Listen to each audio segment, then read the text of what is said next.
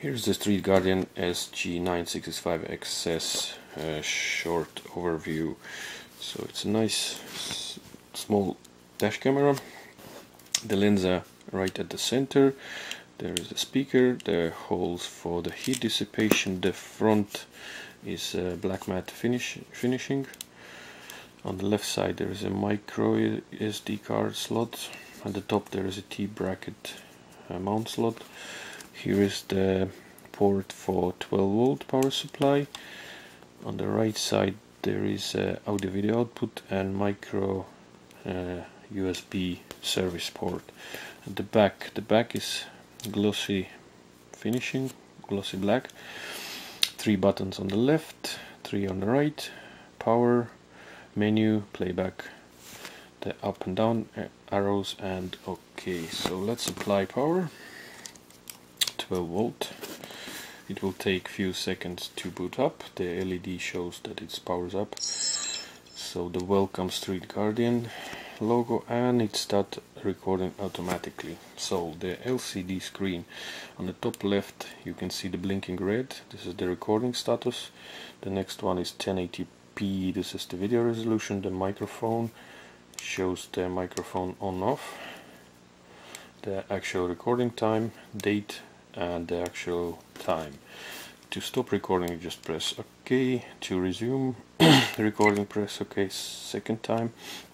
To enter menu, just press menu, and you can navigate up and down with the arrows here, and to enter press OK. So format card, no, not this time.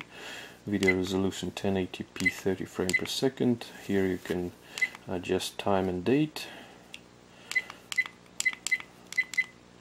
and exit menu, press menu. To enter menu, press menu again. Cycle time, so you can select 1, 3, 5 minute cycles. And beep sound on off. G sensor has a 3 sensitivity, low, middle and high sensitivity levels. Motion detection on off.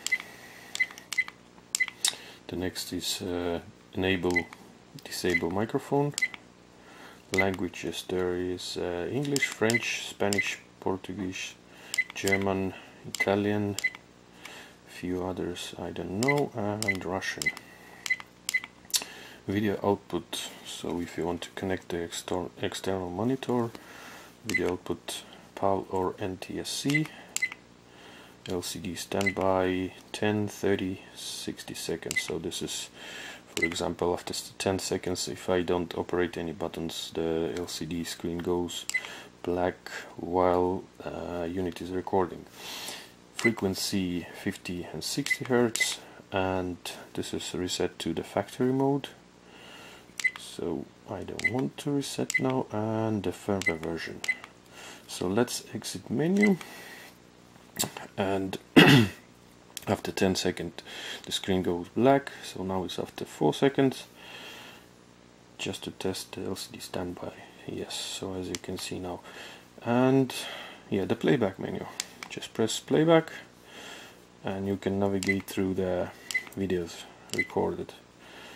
So, and here is the 2 folders, the normal video recording folder and event. So event is empty now. Anyway, you can navigate, and playback, press OK. Second time OK. You can start playback. To exit, press playback here. And yeah, so now it's recording. Yeah, to enable disable microphone, just use top arrow and the bottom arrow while recording is activated. It will lock the file. You can see the sign here. So now the ongoing file will be stored in the special folder, which won't be overwritten. So yeah, that's it. Thank you for watching.